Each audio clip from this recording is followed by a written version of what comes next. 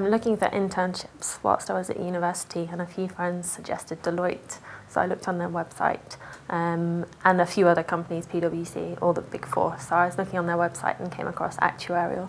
I was already taking a maths degree, so it seemed to fit. So I actually did a summer scheme, and then it kind of followed on from there. I started to study accountancy, and I found out by virtue of a few friends who chose the actuarial science route, and they just, after about 1.5 to 2 years, they just seemed a lot more passionate about what they were doing.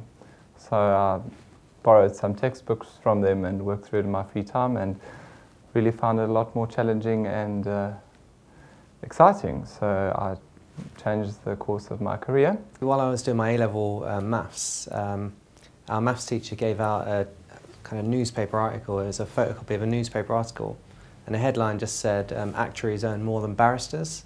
And so it's the first time I'd ever heard of what an actuary was, and it was quite a headline-grabbing, thing. So at that point, I started to do a bit more research into what an actuary was. And while I was at university doing maths again, I still kind of enjoyed studying mathematics, and it seemed the natural kind of profession to go into for me. Started a job as a clerk in an insurance company, and someone told me about actuarial profession. When he heard that I'm already postgraduate in maths, they told that it's a field where I can use mathematical knowledge and apply in insurance field and maybe beyond, and that's how I started taking actuarial exams. I looked at what an actuary was, and it sounded quite interesting in that it was sort of forward-looking rather than backwards-looking, as an accountancy is. And one thing led to another, and I went into pensions consulting from there. I started off with maths at uni, and I then actually moved to physics because I thought that's what I wanted to do, but I actually realised that maths was my passion in life. So when it came to doing a profession, I looked into various different professions, and I discounted a few very quickly because of the intense hours at work, and I always wanted to have a good work-life balance, and to me this was one of those professions, so it appealed. I found out more about the profession, I liked it, and so I started applying for jobs. I studied whilst I was working full-time. The company gave me a day off a week or so, depending on the number of exams I was doing, paid for my tuition, and yes, put me through the exams, and so yeah, working and using weekends, the occasional evening to get it done. I was thinking about what career I wanted to do in probably my third year of university, and I was investigating all the options that I could do with a maths degree.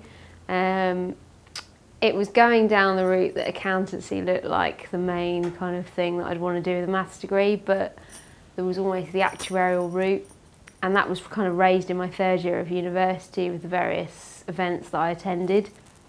So that was really when I sort of became aware of what an actuarial career would be.